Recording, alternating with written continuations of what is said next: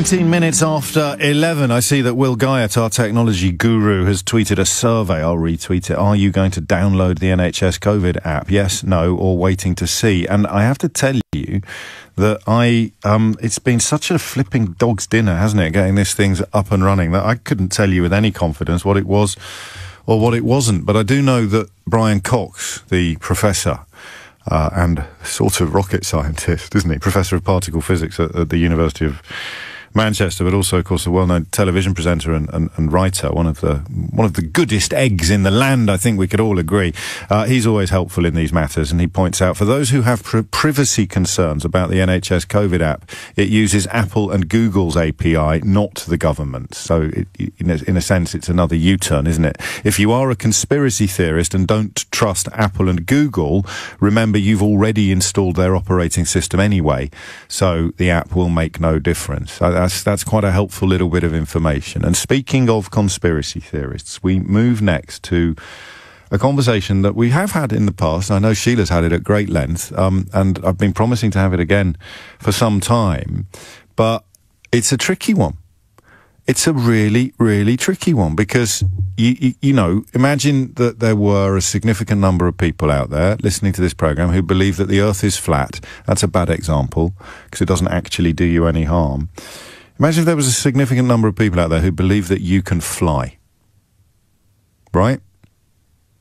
Should I let them on the radio? Because somebody listening to this program somewhere might try to fly as a result of what they've heard on the radio. So there is a response. It's why it's why this idea that you should respect everybody's views is so palpably absurd. You know, it's what I mean, like the Harry and Meghan stuff today, warning against the dangers of hate, lies, and nastiness. Oh no, they shouldn't do that. They should know their place. They should get back in their lane. Edward VIII worshipped Hitler. There's photographs around of Hitler kissing the Duchess of Windsor's hand. But apparently people who really, really love Britain don't know the history of this country. And they think that speaking out against fascism or quasi-fascism or authoritarian power grabs is somehow something that people shouldn't do. Quite unbelievable, really, when you think about it. But it is dangerous to amplify things that you think are, things that you know are bonkers and dangerous and wrong, even if you're going to get a viral clip out of it because you end up pulling some poor sod's pants down live on the radio. That's not good. That's not responsible behaviour. It's not dutiful. The idea that I should respect your opinion while you're telling me that the Earth is flat and the Queen's a lizard is just bonkers, right? So how do you get into this growing problem, this growing story, this growing phenomenon, best evinced perhaps by scenes in Trafalgar Square at the weekend when thousands of people gathered to sort of worship at the altar of absurdity? How do you do it without running the risk of recruiting? Because I'd love to be able to fly. Someone on James's show says I can fly. I'm just popping upstairs, darling. I'll be down in a minute. Literally. So the way I think is best, the way I would like to do it, is this. I want to know what it's like when it arrives in your world uninvited. Okay?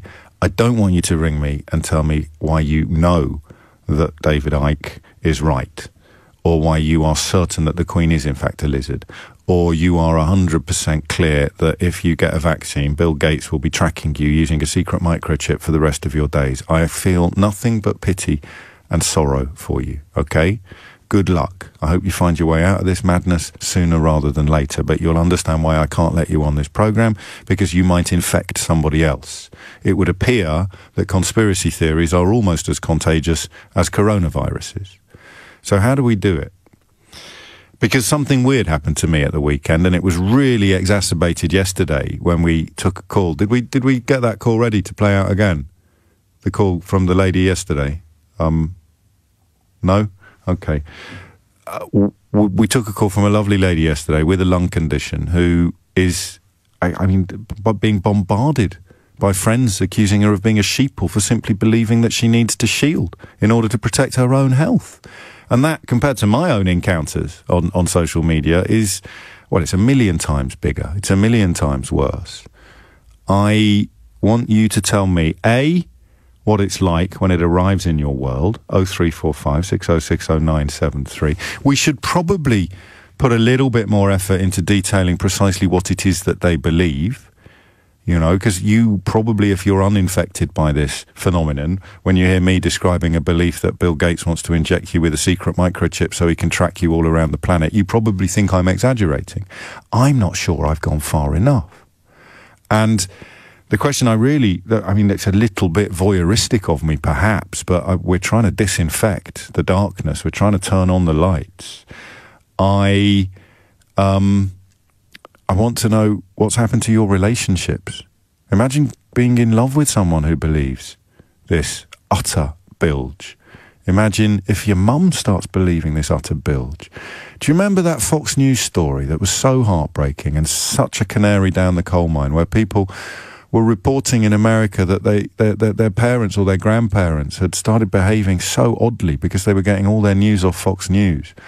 And that's news in the very loosest possible sense of the word. And they thought Barack Obama was going to personally come round to their house and steal their guns or their jewellery. So they'd started burying stuff in the garden. There was this magnificent piece of reportage going back 4 or 5 years of families that had been broken by the nonsense that is spouted by Fox News. Here, the equivalent would be Brexit. We took heartbreaking calls for a long while, from people whose families had been really driven apart. I'm hoping that you're moving back together now the truth is emerging, but it's a much, much easier thing to describe than to undertake, isn't it? Admitting that you're wrong, admitting that you've been mugged, conned. So this is the latest example, I think, of people believing rubbish, dangerous rubbish, to such a degree that they're prepared to compromise genuine, loving relationships in their own lives. If I am describing you, please call me now. So we have to talk about it because it's growing. It popped up, I'm not suggesting this is proof of a particularly powerful pudding, but it popped up on my own Facebook page at the weekend. Now, I've told you a few times, I look after my Facebook page quite carefully. It's very personal stuff. It's not worky stuff. I don't think I'm friends with anyone on Facebook that I don't know quite well in real life. Twitter, completely different, obviously. Twitter is like the sort of public me, if you like, and Facebook is very much the private me. So all of the people who I see on Facebook are friends of mine, going back in some cases 30 or 40 years. And there's a lad there, I haven't seen him for a while, but only like 4 or 5 years. We used to knock about quite a lot until then. He was in my FIFA crew, you know. We'd play PlayStation together. And he's gone. He's gone over the edge. I think he was in Trafalgar Square at the weekend. He's posting stuff that is, I mean, you know, beyond bilge. It's incredible. Stuff about Gates, stuff about Soros. And it is absolutely breathtaking for me because I know him. And I love him. It's a bit strong, I guess. We're all blokes, but I do, you know. And I respect him. That's probably the word. He's a compassionate and intelligent human being. I have this slight tendency, perhaps, to presume that everybody who falls for this bilge is a little bit challenged or a little bit nasty. And there has been a weird crossover from racism and far-right rhetoric into mask skepticism or whatever they're calling it this week. It doesn't mean that, it doesn't mean that everybody who's suspicious of the strength or the scale of our response to the coronavirus is a massive racist, but pretty much every massive racist I've come across has got a negative view on masks. I've worked out why briefly. It's very simply that they're children who've never grown up, so telling them that they have to change their behaviour makes them spit their dummies out. So listen, let's not behave in a way that was acceptable 100 years ago anymore, because it's not acceptable. How dare you? Rule Britannia, land of hope and glory. And similarly, would you mind wearing a mask on the tube? Oh, how dare you? It's just a dummy spitting exercise. That explains the conflict. That explains the intersection of you know, thick, well, not thick, actually, that's not fair. Just racists and what you might call people who use words like muzzle or face nappy. They're just children who've never grown up, and whenever anybody tells them to pull their socks up or get their hands out of their pockets, they have a fit of the vapours. So that was what was weird for me, because my friend is not one of those people. He is truly one of the most compassionate and generally enlightened people. He was a little bit new age for my tastes, you know, a little bit into his crystals and his incense and all that malarkey. But he's fallen for this crud, hook, line and sinker. And I wouldn't have a clue. I would not have a clue how to start helping him back into the light. Because I think anything I say will sound like an attack. So, what happened in your world? 0345 6060973. And where has it left your relationship with the victim of the latest conspiracy theory regarding coronavirus? It's just coming up to 11:30, and Dominic Ellis is here with your headlines. 11:33 is the time, and you are listening to James O'Brien on LBC, where I want to know how you cope with cults, stroke conspiracies, stroke random other word that begins with C, when they arrive in your life unprompted. So it's not some weirdo on the wireless or some eccentric on the telly. It's your mum or your boyfriend or your daughter. And the particular cult stroke conspiracy stroke cracker jack that we're discussing today is this curious idea that the coronavirus is a hoax, or that Bill Gates is behind a nefarious plan to inject us all with... I don't know what to do with my voice. I've got the, even my voice starts taking the mickey when this is all true. This is what people believe. It's true that they believe it. And it was Bernadette in Aylesbury that sort of brought it back into my consciousness yesterday. I'm delighted to say she's rung in again. So yesterday we were talking about your fears regarding shielding, and I suggested that when we found the time to talk about this issue, we'd talk to you again. You Bernadette, are coming across quite a lot of people who think you're worrying unnecessarily about your health because the coronavirus is either an exaggeration or indeed a hoax. Yeah, that's right, yeah. Oh, boy. When did it start, Bernadette? When did it start happening? Probably more or less from the beginning, really. And I would sort of add that often these, they are friends that I've known most of my life, a very long time. But then I found that they also believe other conspiracies. Oh. And at first I would try to ask for proof where it came from. But they would just I would get, oh God, I can't believe you're so gullible. That I am. I'm gullible. That I've been brainwashed. They know the truth. I don't, and it's going to affect our future grandchildren. But then it launches into other conspiracies, and that Trump is only in office to get rid of paedophiles. This is the I'm just going to pause you there because not everybody will know what you're talking about. This is the Q.Anon conspiracy theory, which has Donald Trump secretly working to dismantle an international paedophile network that smuggles trafficked children in flat-packed furniture. And there was a bloke quoted in the Times from the Trafalgar Square protests at the weekend, claiming that London is riddled with tunnels in which abducted children are being secretly held. It's called Pizzagate. Pizzagate is the New York version of this. But I mean, the thing is, you're Bernadette in Aylesbury, right? You probably didn't realise that you were in social circles where these ideas are popular. You sort of expect it to be, I don't know who we expect it to be, tinfoil hat type people, don't we? Whereas you're describing people that you'd go on a picnic with or you might see in church of a Sunday. Yeah. And then it's their family, their sisters, their sons, and then the Trafalgar Square rally whenever it was, a few weeks ago, they all go. And then the pride is that they don't wear masks. Yes. And then it's, look, I went and I haven't got it. Quite incredible. What do they think of the deaths? Do they think people are lying, they just genuinely think so? It is a bit Sandy Hook. It is a bit like the news is not true. It is simply not true. I'm getting the truth off Facebook. The news is lies. Yeah, and it's lies because everything is put down to COVID.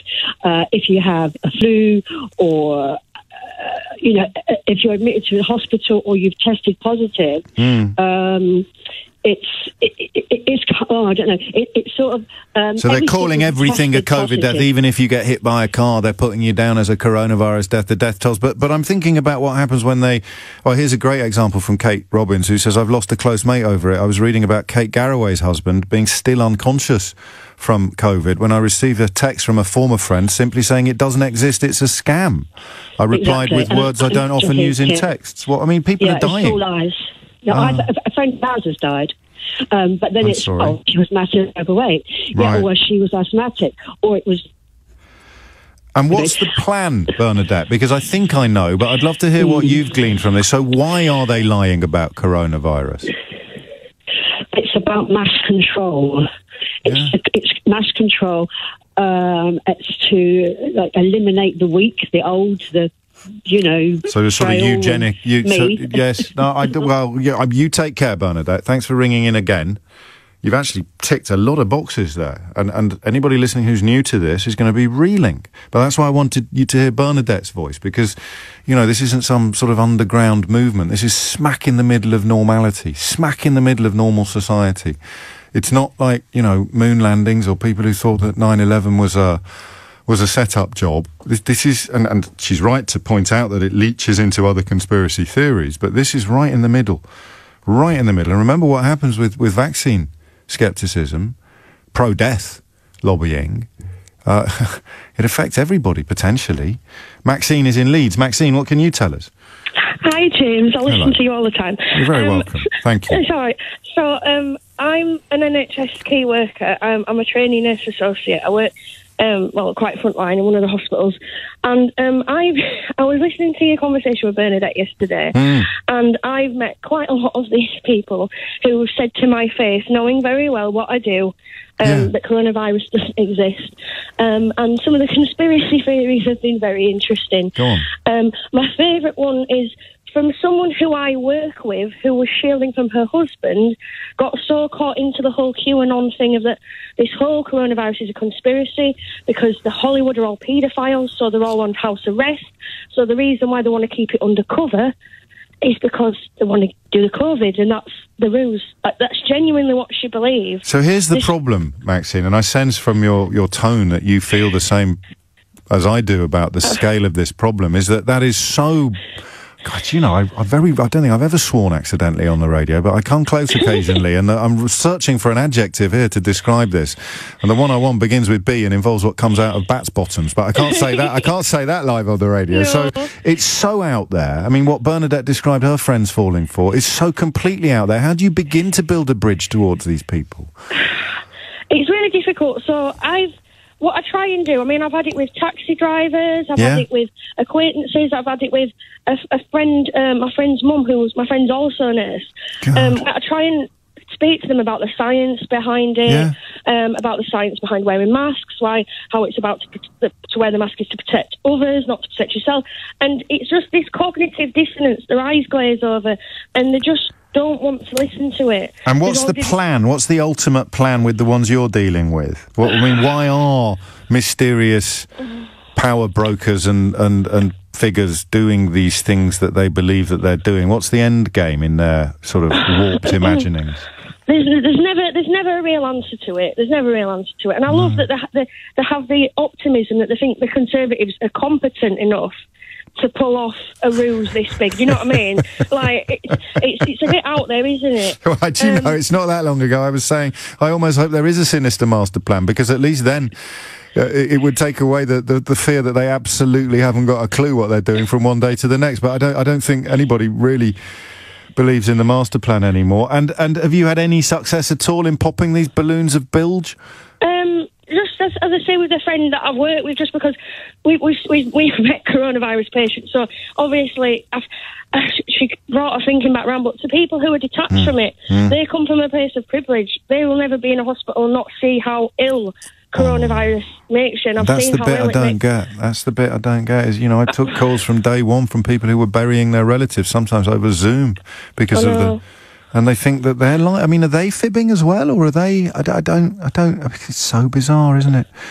And you're a nurse. It must be heartbreaking for you on every level, because you're dealing with this stuff when you're on shift, and then you come home, you pop onto Facebook, and there's people telling you that you're imagining the patients you've been treating all day.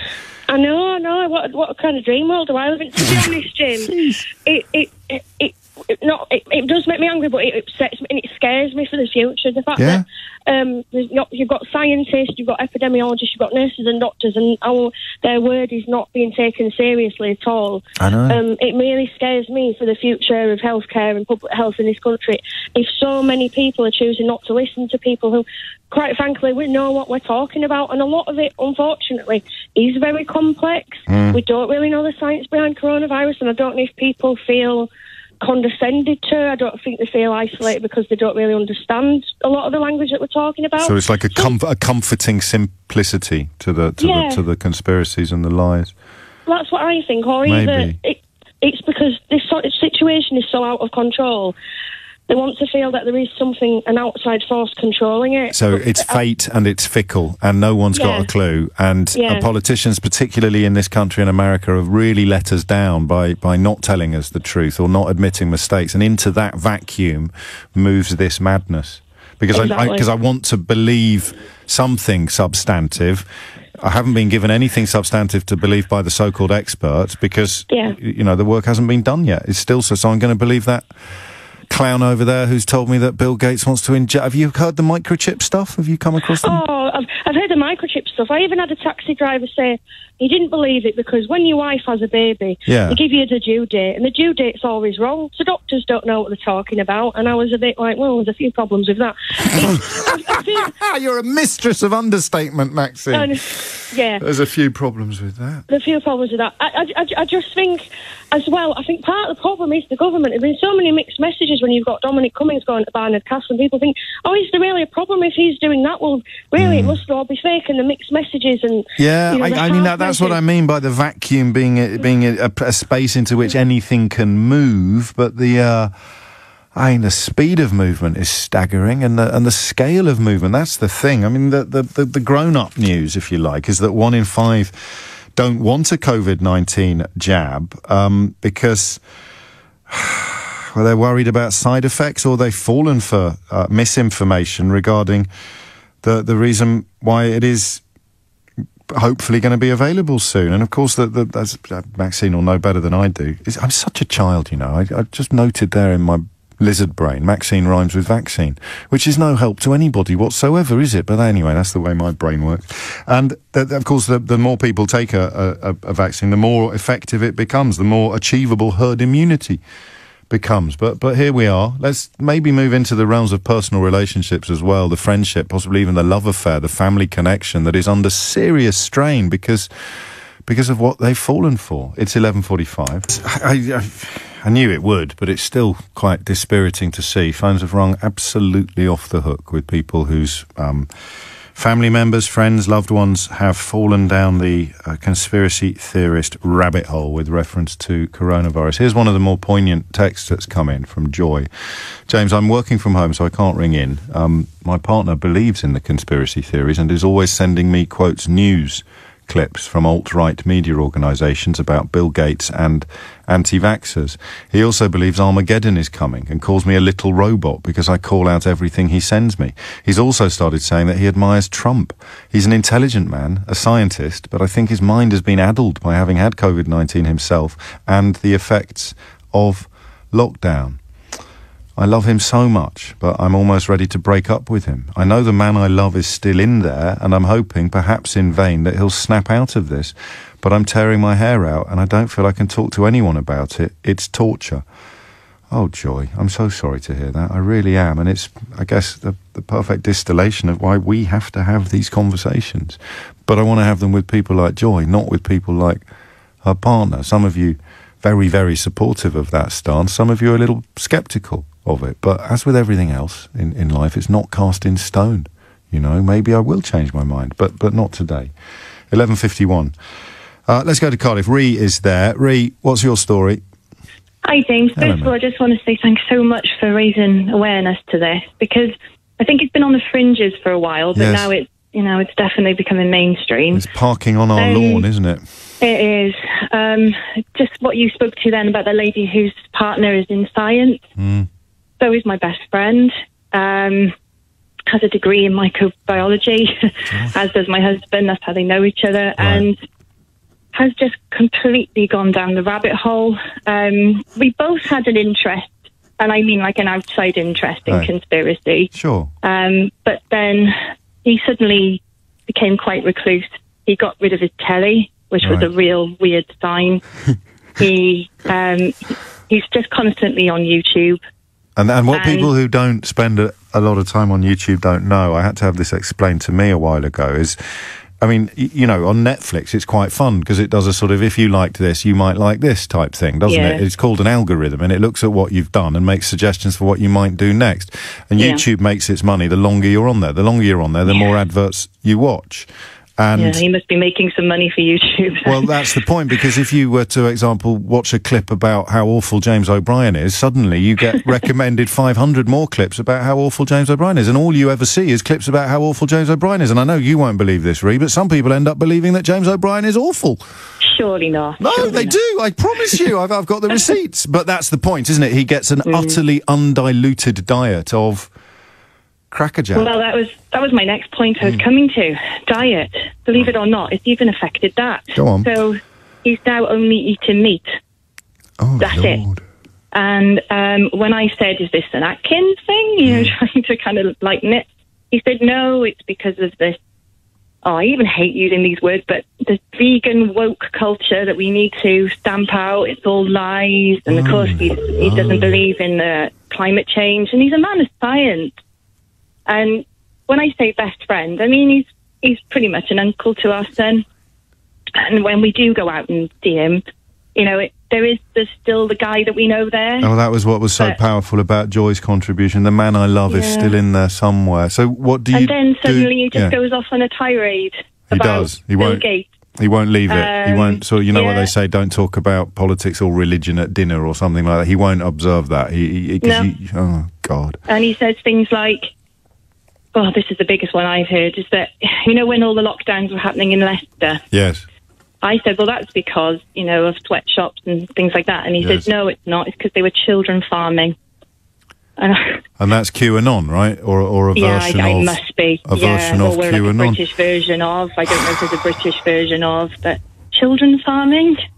Children farming. Well, and like organ farming, right. Children's organs, and what's he in it for? What's he in it for? For Bill Gates, or what's he in it for? Well, that's what I've said to him. I've said, if it's such an anti-capitalist thing, yes, it hurts them the most. Well, that's but you're bringing logic to the table. You're bringing logic to the table. Is it? I mean, is it? Okay, Ree, I'm just going to have a quick word with Theo Usherwood because we think that the Chancellor's statement might be sooner rather than later. Yes.